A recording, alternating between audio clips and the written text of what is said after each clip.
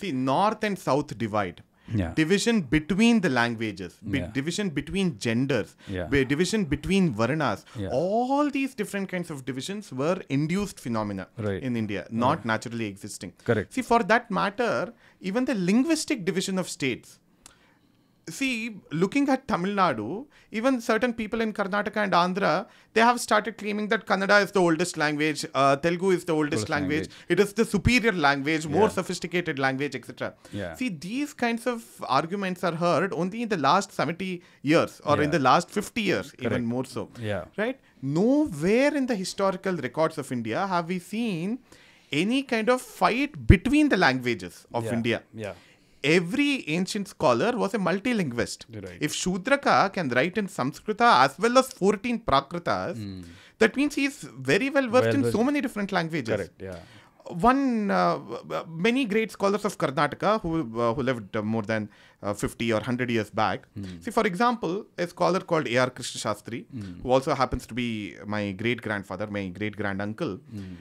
He was well versed in Bengali, Marathi, Gujarati, of course Sanskrita, a very great scholar of Sanskrit language, Kannada, of course. And he was very well adept with Telugu, Tamil and Malayalam as well. So that multilinguistic abilities was a common feature of India. Yeah. Never treating one language superior or inferior to the other. Correct. Yeah. See, this division of India based on languages, linguistic reorganization of states is definitely not a practical approach of governing a country. Correct. Yeah. See, to reorganize a state, reorganize a country which has gotten freedom from the predatory rule and religion, you'll have to take certain practical parameters. What is the amount of natural resources available here? Yeah. Water supply, what is available, and what is the amount of fertile land, or the agricultural products, what are being grown here? What is the economic condition of different people? So one must take certain practical parameters. Correct. Language is such an artificial parameter. Yes. See, now the Kaveri dispute between Karnataka and Tamil Nadu It's become a language dispute. Exactly. Yeah. 100 years back, was there any Kaveri dispute? No. These linguistic divisions were not there. Yeah. Okay, if you start dividing a country based on languages, see, in Karnataka, there is this the Tulu-speaking community. They want a separate state. There is this Kodava-speaking community. They want a separate state. Yeah. Then now, what is Kannada? Is it the old Mysore Kannada or the North Karnataka Kannada? And people who are in the borders are confused. Yeah, exactly. And see, also the tragedy of the situation is, in places like Kasaragod in Kerala, Kannada was largely spoken. Correct. Then once the Kerala government came, they started closing down the Kannada schools. So if a child is not allowed to study its own mother tongue, learn in its own mother tongue, it's so sad. Yeah. Right? So you speak about freedom of language, freedom of expression, freedom of speech, etc. Right. You don't allow the child to speak in its mother tongue. Correct. Similarly, Telugu schools got closed down in Karnataka, in the bordering regions. So this division of languages and fight between the languages was an induced phenomenon. That itself is a colonial mentality. Absolutely. Right. Absolutely. Very unfortunate. You divide people among language, you divide people among race, you divide people among caste. You just divide. So very unfortunate. So even if these things have happened in the past, many people ask me, why do you always have to go back to history? Let's live today. I said, whatever we are living today is all the traumas that we have faced before, right? Absolutely. It all comes back, right? And it repeats itself. Right. The problems that exist today. Right. If you go back to the past, you will see where's the source of this, right? So. Exactly. The division of India into linguistic division itself was wrong. Right, absolutely. Right? And that's the thing that we are finding today also. True. Right? Now let me come back to a very interesting thought that I got. It's not even interesting, it's actually very funny. So when this Macaulay thing was going on and they were trying to educate Indians, so-called, right? They were looking for a book. Right? This is what I have sort of understood. Now they have a book which they follow, whether it is all Abrahamic regions, Bible or Quran, or Old Quran, Testament, right? They follow one book. Yes. And they were trying to parallelly see that we have a library. We have like not even a library. We have like I don't Galaxy know. of books. Galaxy of books, right? Yes. What do we follow? There are so many things that we follow. But they were trying to find one sort of a book, and they unfortunately ended up finding Manusmriti, right? So what is it about Manusmriti that people have started calling it like it's like an expletive now, that you're a Manuvadi, right? You're a Manuvadi. Are you a Manuvadi or a Manavavadi? Exactly. that has become like Yeah. that. I was like, what? Manuvadi means that is like a derogatory word. So where does this origin of this Manusmriti? And there are some things which I learned from the internet, because when you go search from the internet, there are some verses that you get, which apparently is very discriminatory against women. That as a man, you have to keep your women in your control, and all these things are there in Manuvadi. See, this is what Hinduism is all about. This is what people say. Can you throw some light on that, sir? Right. Let's burst the myth out of this. Right. So now, firstly, regarding the texts, like you very well mentioned, there is one book in the West, in Christianity and Islam. If you adhere to Bible, you are a Christian. If you don't adhere, then you are there is a bahishkara. It's a blasphemy. It's like an infidel. You are an infidel. Yeah. Right. If you adhere to Quran, then you are a Muslim. If not, you are not. Yeah. But here in the Indian tradition, we have numerous texts, and texts are meant to be transcended. Yeah. So, in fact, in Adi Shankaracharya's commentaries, we find Yatra Vedaha Avedaha Bhavanti Tad Ishyata Eva Asmabhihi, he says. So here the Vedas also lose relevance, and that is exactly what we want. That is what Adi Shankaracharya says. So once that self-realization happens, then you don't need that external tools at all. Yeah. So the example also given traditionally is that you use a boat only to cross the river. Once you have crossed the river, you don't carry the boat on top of your head and walk with that, right? You leave the boat behind, right? So we know the importance of the texts, and we also know how to transcend the texts. So that is the nature of Indian tradition. In fact, there is a tradition where people also have this community is also there where they don't consider Vedas as the supreme power. Absolutely. I mean, that is also there. There are these Nastikas. Such schools are called Nastikas, who do not recognize the authority of the Vedas. For example, the Buddhas, the Buddhists, the Jainas, and the Charavakas, etc. There are many such communities, but they were essential parts of Sanatana Dharma. They were not rebels, nor were they fighting, nor were they breakaway factions. Correct. Definitely not. They did not recognize the superiority of Vedas. However, they recognized the values of the Indian system, the Sanatana Dharma. The Purusharthas they recognized. And in many systems, the 4 ashramas they recognized. The Dharma, Artha. The Dharma, Artha, Kama, Moksha, the Purusharthas. The Ashrama Chatushtaya, which is Brahmacharya, Grihastha, Vanaprastha, and Sannyasa. That all also this they recognize. The Jainas, for example, recognized. Buddha also, in some other sense, he recognized this. So the value system of Sanatana Dharma, they have very well recognized. The creative tradition of Sanatana Dharma, they have recognized. And what Buddha speaks is a Prakrit version or a dialectual version of the Upanishad Darshana. As in the Upanishadic thought process. He puts it across in his common language. Right? So texts were there, and texts were meant to be transcended. And in that sense, there was, in the true sense, democracy in India. Right. So, do you want to be a believer in the divine? Do you want to believe in God? If so, which God do you want to believe in? Do you want to believe in Shiva? There is the Shaiva Mata. Do you want to believe in Shakti? There is Shakta Mata. Do you want to worship the sun? There is the Saura Mata. Or if you... and once you believe, in which form do you want to worship him? If you are a believer of Ganesha, then see, in every Vinayaka Chaturthi, we make our own Ganeshas at home. Correct. We give our own creative expression to our own divinity. Correct. Right? First of all, it's a choice whether you want to worship or not. Once you have chosen to worship, which of the gods that you want to worship. Once you have chosen the god, in which form you want to worship. All that creativity, the freedom of expression, freedom of choice, that has inherently been there in the Indian tradition. So, another point now, coming to the question of Manusmriti. There have been many different texts on Dharma Shastras written throughout India. Another interesting thing to note is that most of our texts are suggestive in nature. They are not prescriptive.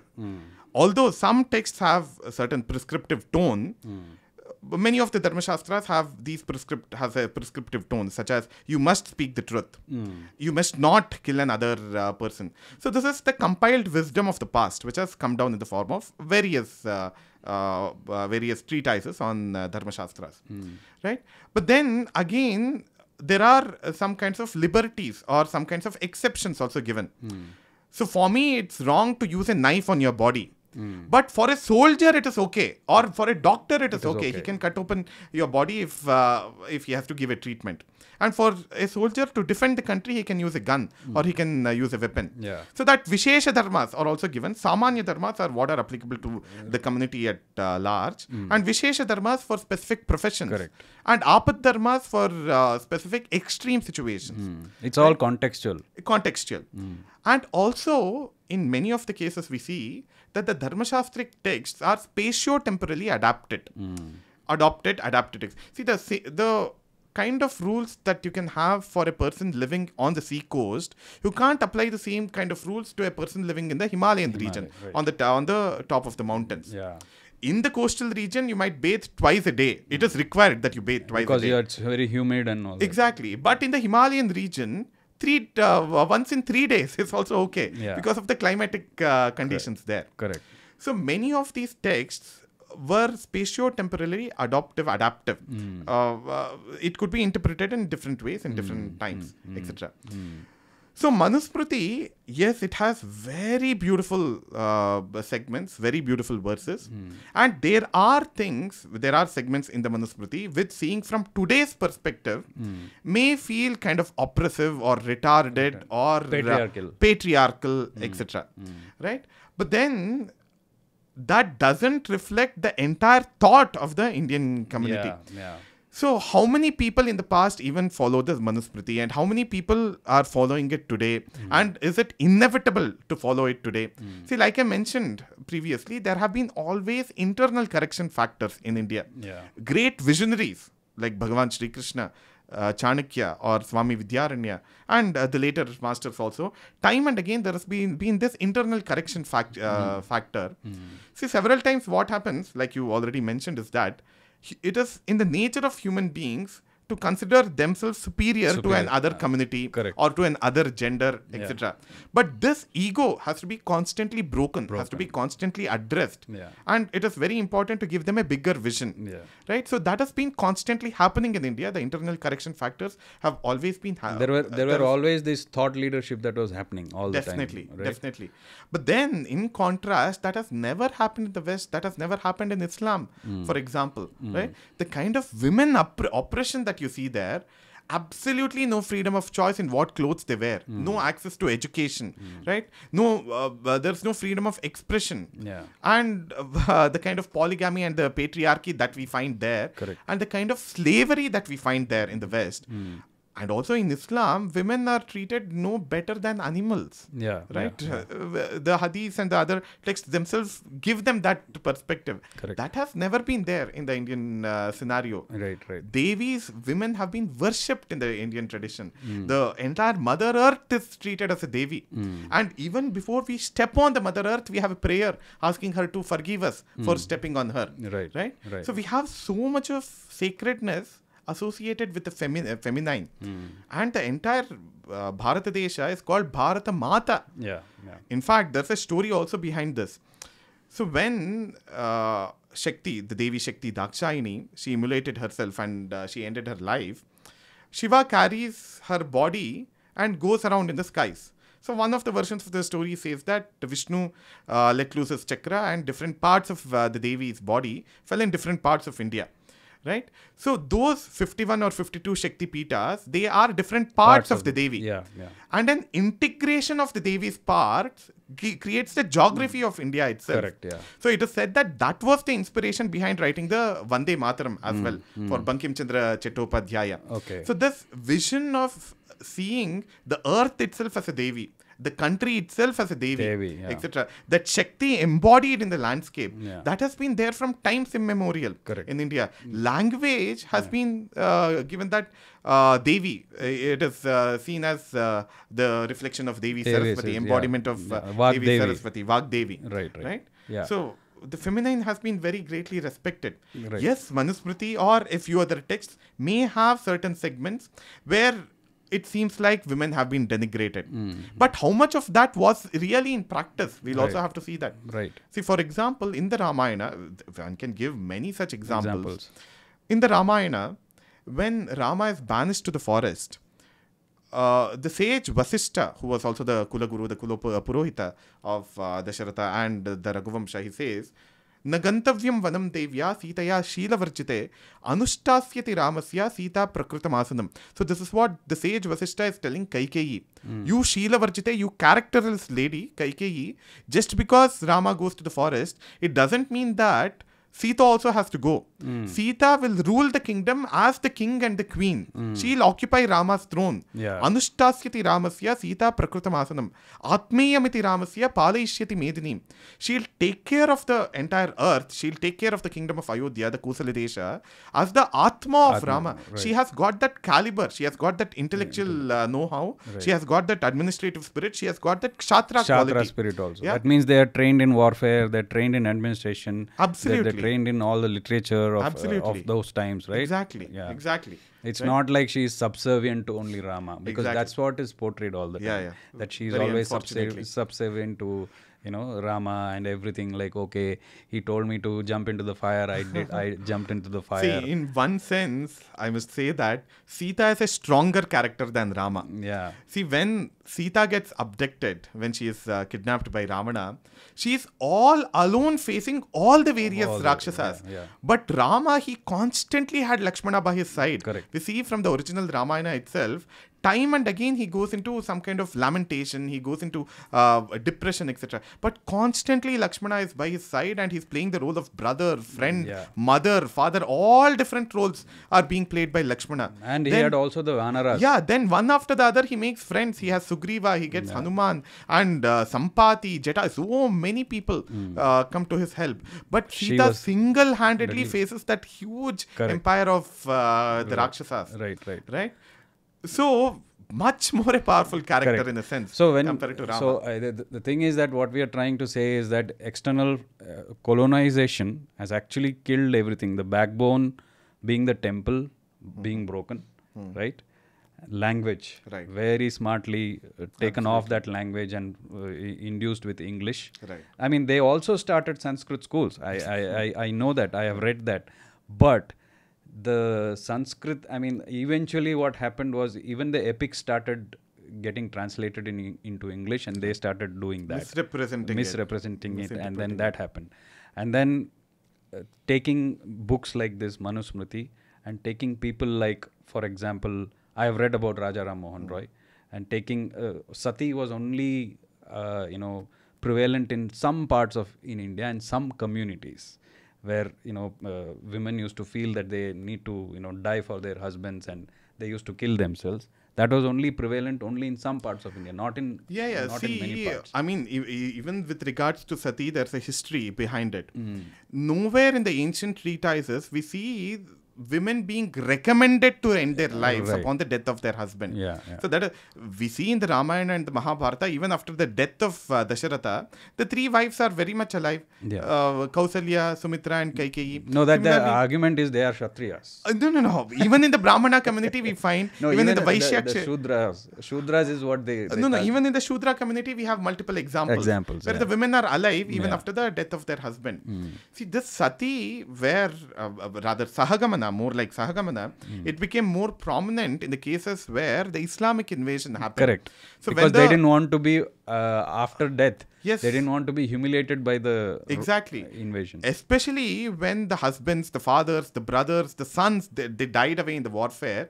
They wouldn't want to get raped and abused by the Islamic invaders. See, that is when the removal of beauty of the women, so shaving off their head and they're not supposed to wear any ornaments, they're not supposed to wear the kunkuma on their forehead. All these came because they must not look attractive to the Islamic invaders, the Islamic men. So the removal of beauty of women and also them giving up their lives as Sahagamana. All that came from the the time of the Islamic invasion. Right. To protect themselves, actually. Exactly, to protect themselves. And then later on, it became again misinterpreted that you are supposed to be like this. Right, exactly. That happened. Unfortunate again. Right. In the Indian texts, again, to give the examples of kavyas, we do have instances where the wife gave up her life because she was very deeply attached with the husband. We also see instances where the husband gave up his life for the sake of wife. Okay. For example, Rama's grandfather called Aja, he was very attached to his wife Indumati. Once his wife Indumati passes away, he becomes very depressed and finally he ends his life as well. He meets his death. In the Mahabharata, we find Madri ending her life with Pandu. Right? So because of their deep love, one ending the life because of the spouse going away, passing away, that's okay. But it was not a recommended tradition in India. Right? Yeah. So that's what, I mean, I think it's colonization at play, that language which again, we started with Sanskrit. Sanskrit being the common language of India, got disintegrated in such a way that now it is considered like a very elitist kind of a language, or very, very spiritual kind of a language that people don't want to take it up at all.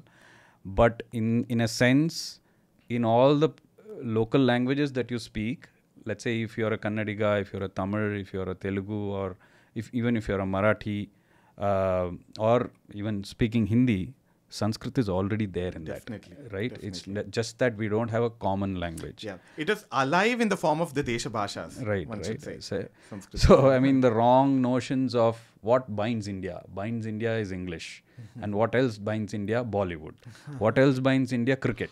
Right. These have become the ideals of what binds India. Today, Rama is binding India. Ayodhya temple is binding India. So we are united in spirit. We want the Mathura Krishna temple also. The ideals of Rama, Krishna, Shiva and Devi, they are binding us. No, so this intangible factor is unfortunately... No, those who don't want to agree will not agree, sir. But Exactly. what I'm trying to say that this is actually the real Right. fact-based, evidence-based things that Definitely. we are talking about. It's Definitely. not just conditioned by something else, Right. Because why I started Prana Stories is to go into my own roots. I'm not saying I was a person like that who used to think that English is our binding language. Right. Because we have so many divisions. I used to think that cricket is our, all these things I used to think that way. But when I realized, I got that Indic consciousness that this is my root, this is my place. Why should I, it's not like I'm alienating English or hating something like that. But this has been sort of conditioned in such a way that it has to be that way. Right. So that is the problem that I have. Don't, enforce or by sort of deceit, by cheating, you do something like that so that, I start to follow something else. So that realization has happened. And I want to, through Prana Stories, I want to make people realize that you have been cheated. Right. So go into your own self and see where is your actual reality. Exactly. So that's my actual goal. Right. Don't get cheated. Absolutely. Absolutely. Right? Without our awareness, we are looking at our own selves with the lens given by the West. Yes. Through the spectacles given by the West. Unfortunately. Right. We are not even aware. We are naive. We are innocent about it. Correct. Right? Yeah. So first of all, we have to give up those spectacles and wear Indian spectacles. Right. The Indian vision has to be realized. And that too, if you keep wearing that, you will realize that how deep it is. Exactly. Right? It's not, it will not happen overnight. Right. A generation has to, because we, as a generation, at least 200 to 300 to 400, this means how many generations? At least 6 or 7 generations have, more than that. 400, 500 years is like 20 generations. 20 generations have carried it forward, Yes. right? For this work to happen, another so many generations have to happen. Absolutely. So if you don't start now, we will lose it. Yes. It's because if you see, we are the oldest civilization even today existing. Absolutely. Because of our democratic systems. Yes.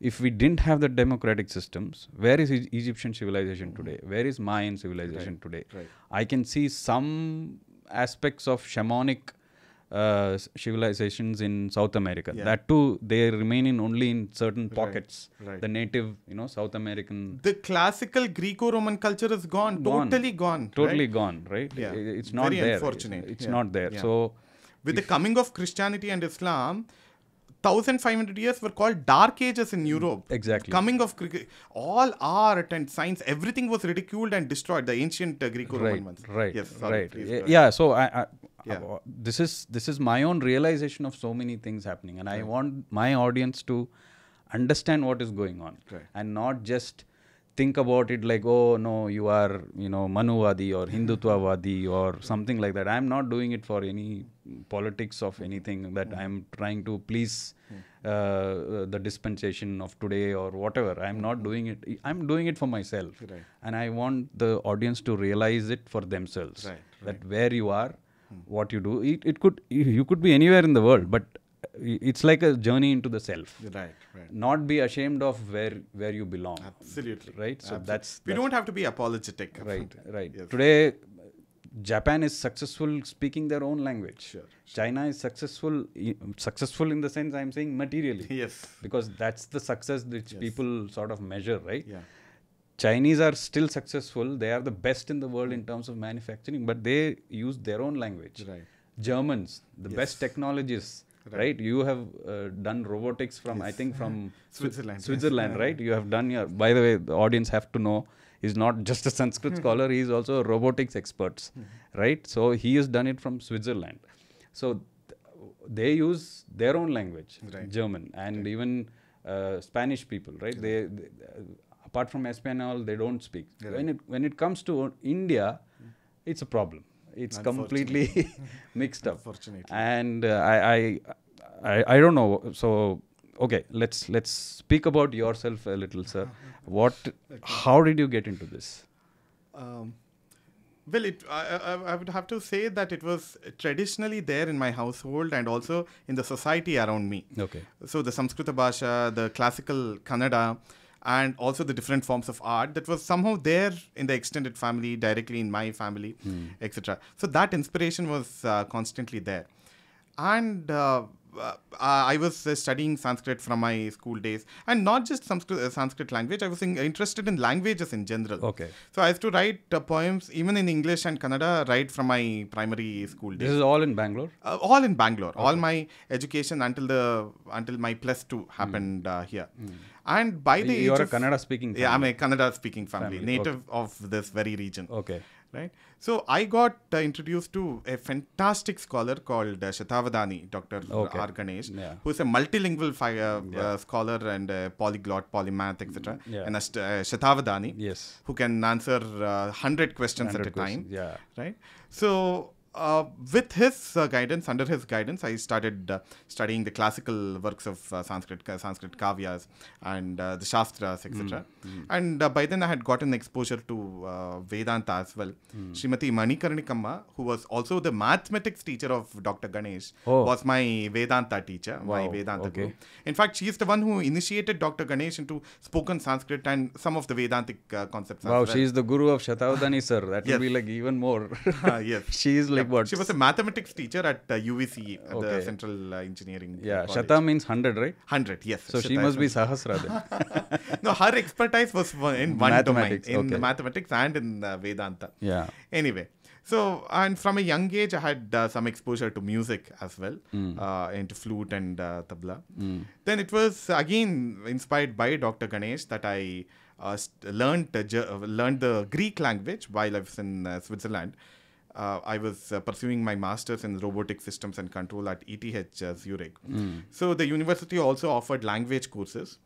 So I completed something called the Großes Deutsches Sprachdiplom in German. Okay. So that's the highest level of the German language in some sense. Okay. While I was in Switzerland. Okay. And through the German language was the medium of instruction in Switzerland. Okay. So through the German language, I learned the Greek language. So the teacher was teaching in the German language. Okay. And the Greek language was being taught. Oh. So all the classics of the Greeks, they were taught through the German language to us. Okay. The original Greek script, of course, the original text, large parts of Homer's epics and large parts of Aristotle, Euripides, Sophocles and Aeschylus, we studied in the original Greek language itself. But the medium of instruction was German. Okay. And that, once you know the Greek language, understanding Latin is not very difficult. Like I gave the previous example, one can easily understand Odia or Marathi or Gujarati if you're well versed in the Sanskrit Bhasha. Wow. So Latin became quite easily accessible. Okay. Then because I knew the German language, the other neighboring countries such as the Dutch, the Flemish, the Danish, the Swedish, all those languages became more or less accessible to me. Although I might not be able to actively use it, passively I'll be able to understand few things. Wow. And once you get a hang of the Latin language, the ancient, the classical Latin, the later day Latin and the Italian languages become easy. So Italian, Spanish and Portuguese are born out of the Latin language. Okay. So somehow learning some of these ancient languages gives you a whole variety of languages. So you can actually literally live any part of the world, right? Probably not in China. If you, okay, Chinese is a different language. Yes, language family. Okay, right? But in Europe or in the Americas or somewhere, yes. anywhere, if perhaps someone drops you somewhere, I'll be able to loosely manage. That's I must say. Okay. Right. Then I also had interest in other performing arts, in drama, dance, etc. So I used to perform flute as well in foreign countries and in India. Now that has taken a backseat, unfortunately. My focus is more on literary activities. So when you said you had a PhD in robotics, right? And then a master's in robotics. Yes. After that, you didn't try for any corporate job or anything? Well, I was... Because that's the general... So, me doing... I did my engineering, the bachelor's in engineering from NIT Surathkal. Okay. So that itself is like a big thing to get admission to. Maybe. Yeah, it is. But from the youngest of my days, I wanted to be in the literary domain, the art domain, the philosophy domain. Okay, yeah. That was my interest. But in the urban landscape, you are somehow driven in that direction, in the direction of engineering. It's the same thing which we all go through, studies. that you take up engineering, be materialistically successful and, get a job and stuff like that. That's the usual line which we have. Exactly. Right? Yeah. So, So, I went to, not blaming anyone, but that's the nature of the urban growing children. I mean, it's so... you excelled in both. That's the fantastic thing, right? No, it depends on what excellence means. NIT Surathkal is not a joke, sir. I know that it is equivalent to IITs and the entrance into that, because I have certain friends who have gotten into NIT and I know how it is. So I'm sure that you are good at both, at your regular academics and also language. And you went further to study robotics. And after that, what happened? Well, so honestly, perhaps my intellect, my brain was working well in the engineering domain, but my heart was not there. In the languages you were? Yeah, arts in general, languages, literature in particular. Liberal arts? Or classical arts, I would say. Yeah, classical arts. Yeah, classical art. So I used to enjoy sculptures and painting as well. So throughout my stay in Switzerland, I must have spent at least 100 or 150 days in Italy. Italy to visit the museums where the classical sculptures, the ancient Greco-Roman sculptures are present. So they are very much in tune with the perspective of art that we have in India. See, I also would like to tell an incident which I have quoted in the introduction of this book, the Homer's Epics. So while I was learning the Greek language there in Switzerland, most of my classmates were the Caucasian, the Swiss, the Germans, the Italians. Many of them were Catholic Christians, some of them were Protestants probably. I used to relish the Greek stories, the stories of their gods, the stories of their heroes, etc. But many of my classmates found it very ridiculous. How can there be multiple gods? How can there be a female god? How can a god create love? How can a god induce love? How can a god create seasons? See, for us it's so natural to imagine divinity everywhere. Isha Vasyam idam sarvam. Entire world is the habitat of the divine, is the residence of the divine, and the creation itself is enveloped by the divine. We don't see the difference between the creator and the creation. Everything is divine. There is nothing non-divine to the Indians. Right? So we attribute the seasons, the rains, the sunlight, everything to the divine, the rivers, the mountains, everything. So it was very natural for me to appreciate the Greco-Roman culture and the Greco-Roman stories. But these people found it ridiculous. See, that Indian Sanatana Dharma, that being rooted in the Sanatana Dharma, can make us appreciate every other so-called pagan cultures. We can feel for them. Correct. We find that emotional compatibility with them. So that is what made me pick up the language in the first place. Try to study the language. Anyway, so most of my stay there in Switzerland, I toured Italy, I toured Greece, I toured Turkey, and many of the museums in Europe, trying to understand more deeply the Greco-Roman art and the religion and the philosophy, etc. Then constantly I had connection with India as well. So by the age of 25, by then I had started a PhD in neuroscience, by the way, back there in Switzerland. Wow. It's mind-blowing. So the neuroscience of vocal development. Wow. How does speech come about? How does speech learning? Again, in some sense, language learning happen. So what is the neuromechanism behind it? So that was the course of study. But then I felt that I'm fooling myself.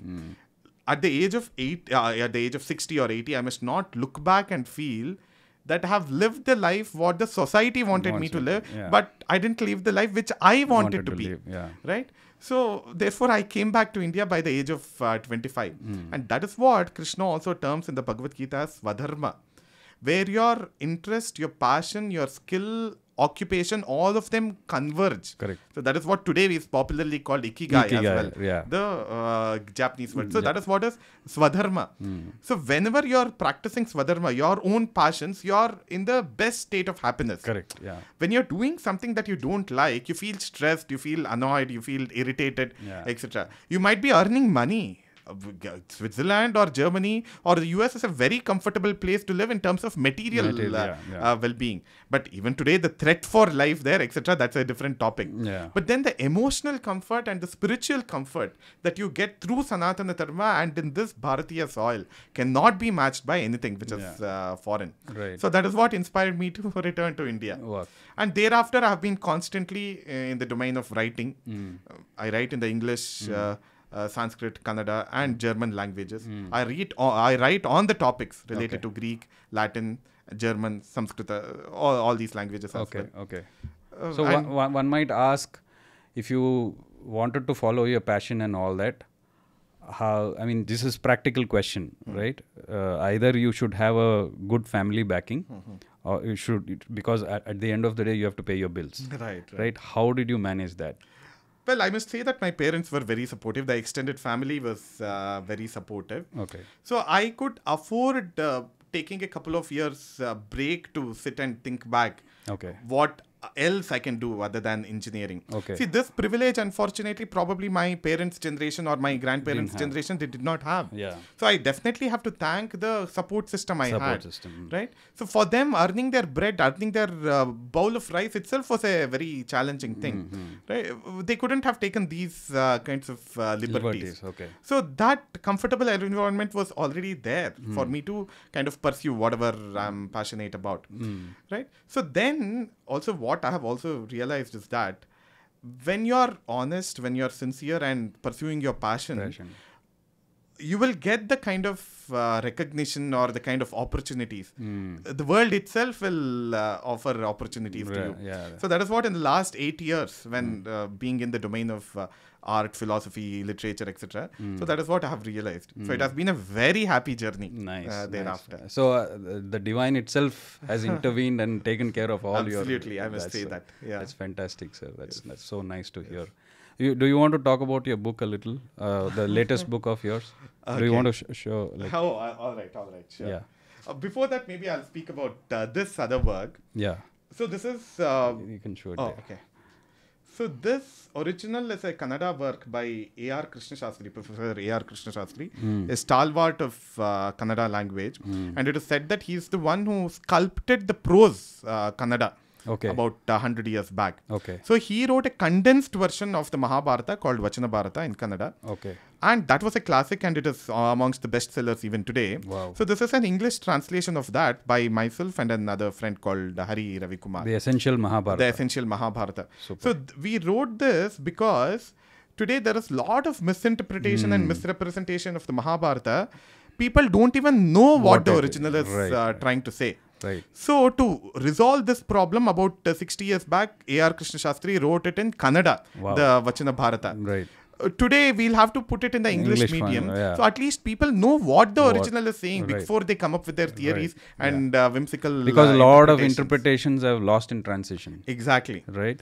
Lost in transition, lost in translation also. Absolutely. Right. Absolutely. So it will be a lovely read, sir. Yeah. See, in most of the cases, we have retained the original Sanskrit terms. Wow. See, there are many untranslatables. Correct. Yeah. Dharma you can't translate, moksha you can't translate, purohita you can't translate. Okay. If you translate purohita as a priest, that is delimiting the meaning. Yeah, exactly. Right? Yeah. So purasthita, somebody who used to lead the entire civilization standing at the front. So he is the purohita. He used to care about the vyashtihita and the samashtihita, the global good and the individual good. Not just someone who does rituals. Yeah, exactly. Yeah. So this bigger spiritual perspective is lost if you just translate him as a priest. Yeah. Right? Yeah. So therefore, many of these Sanskrit untranslatables we have retained here in this work. Wow. So similarly, I'm working on another thing called Essential Ramayana. Okay. So both in Kannada and English. Nice. That'll be super. I'm writing it will soon come out by the Ramanavami. Also, in a sense, to commemorate the Ayodhya, the Rama Janmabhoomi, also which is coming up. Okay. So now this work, it comparatively studies the Ramayana, the Mahabharata, the Iliad, and the Odyssey. The Ramayana and the Mahabharata by Valmiki and Vyasa, of course. And the Iliad and the Odyssey are two Mahakavyas, the epic poems by Homer. Right? Many of the values, like I said earlier in today's session. So this book captures the similarities between... similarities and contrasts between the Indian tradition and the Greco-Roman tradition. Wow. The similarities are more, to be honest. Okay. Right? So the first two chapters here are, in a sense, a semi-annotated narration of the Iliad and the Odyssey. Okay. So the first chapter runs to about 100 pages. There, I go as the story of the Iliad goes. Okay. And in the footnotes, I try to analyze the parallels that we find in the Indian tradition. Okay. The dharmic conflict, the conflict of values between the characters there, how that is also reflected in the Indian stories. I also analyzed the different aesthetic features there, the different kinds of shabdalankaras, the arthalankaras mainly, the figures of speech, or the different features of dhvani or suggestion, the different kinds of suggestivity that comes out there, and the purusharthas, the dharma, artha, kama, and moksha, all that as it comes out through the Greco-Roman So epics. anybody who wants to know about Greek philosophies, Greek epics, they can read this. Absolutely. And also find parallels in our... So the first chapter throws light on the Iliad, the second chapter on the Odyssey. The third chapter is a higher level philosophical study of the four epics, the Ramayana, the Mahabharata, Iliad and the Odyssey. And so you get everything in one book.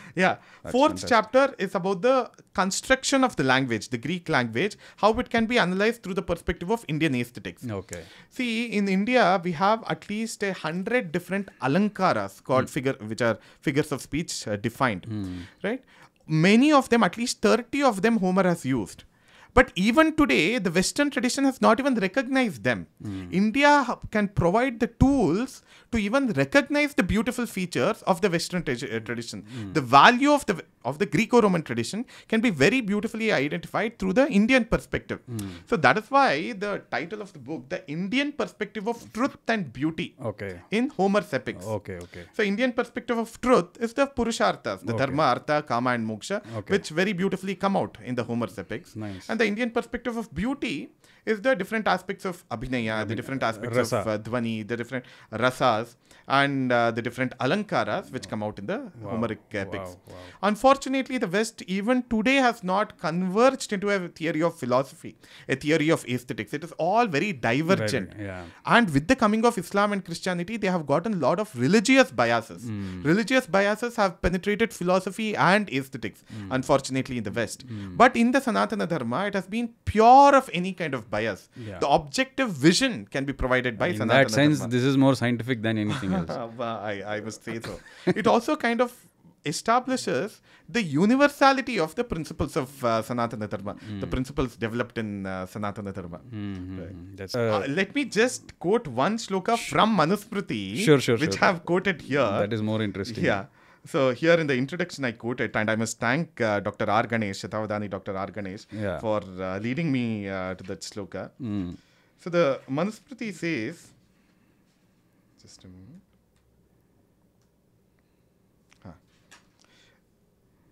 It says in its second chapter, the 20th verse, Etad desha prasutasya sakashat agrajanmanah swam charitram shiksheram prutivyam sarvamanavaha.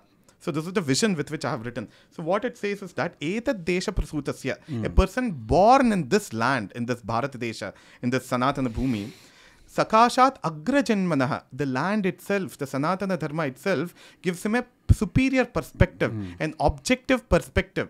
With that perspective, swam charitram shiksheran prutivyam sarvamanavaha. With that superior perspective, the Sanatana Dharmis, the Bharatiyas, can help people understand their own cultures. We can go and help the Greeks understand their own ancient Greco-Roman civilization. We can help the Romans understand their own culture better.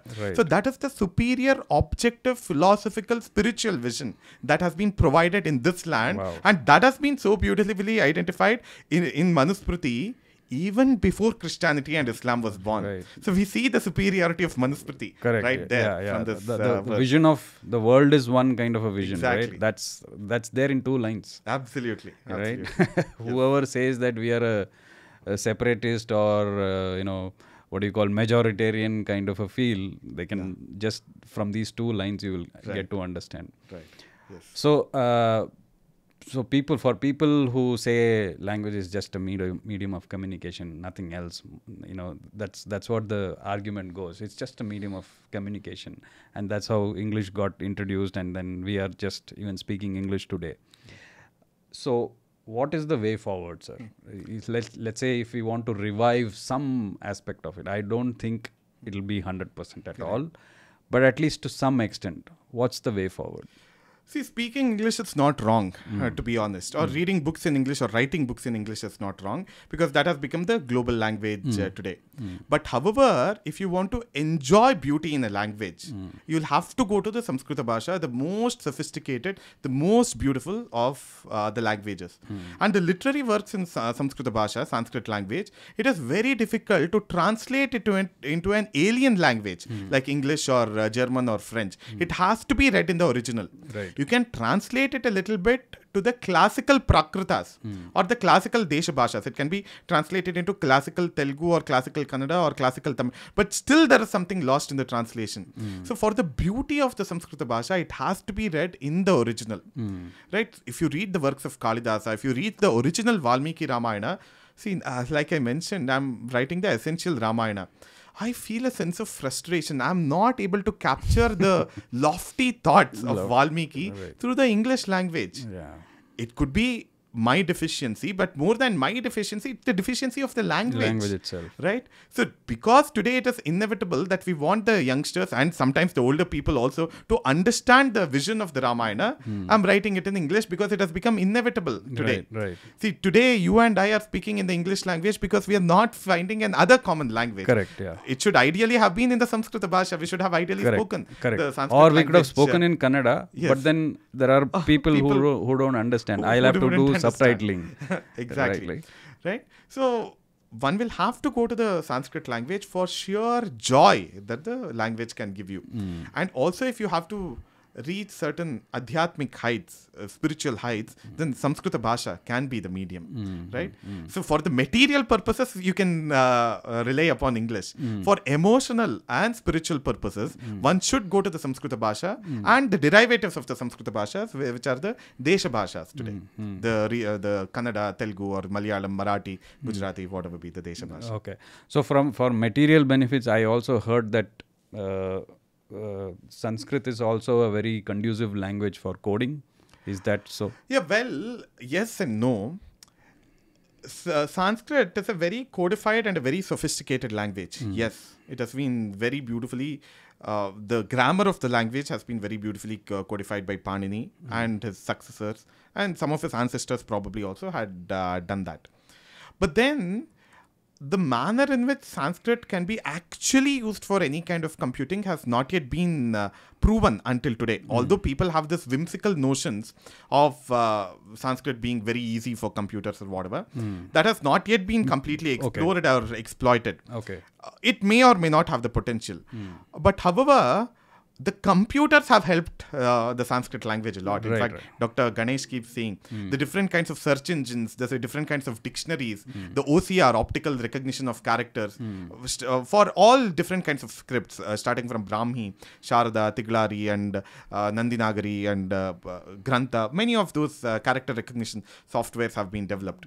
And digitalization and storage, etc. So the computers have helped in the in propagation of this knowledge system, in propagation of the language in some sense. See, the channel itself is an evidence for that. Right? We are using technology for propagating this language. Correct. In a sense. Yeah. Right?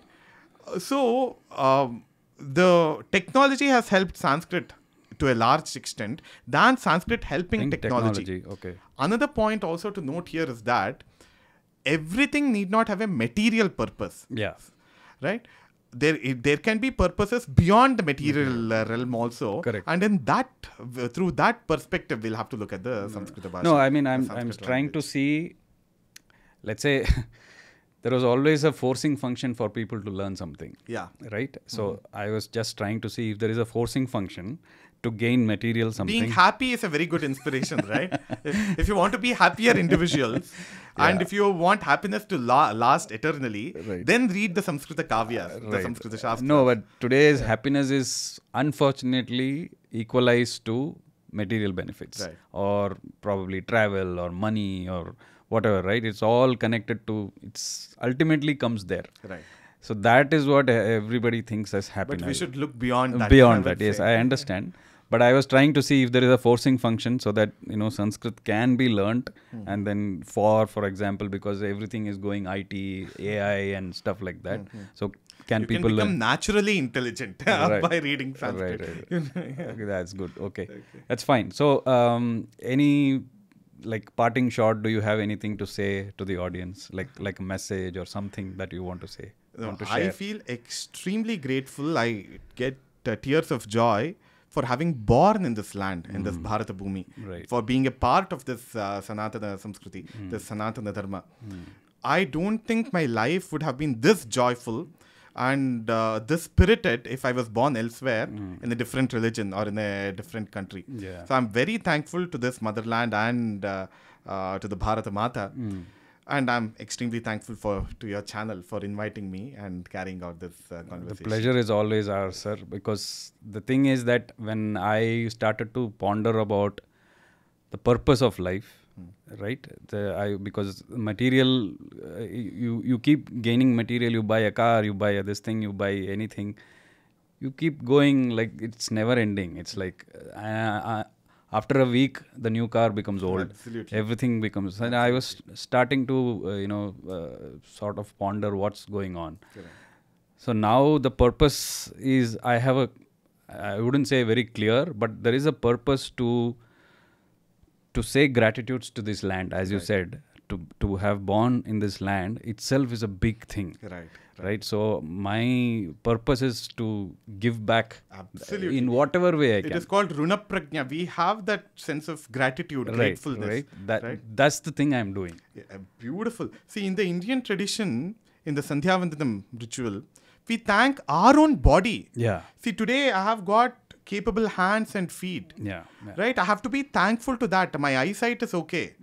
I have to be thankful to that. I have to be thankful to the land. I have to be thankful to the Panchaputas. I have to be thankful to my parents, to teachers, everything.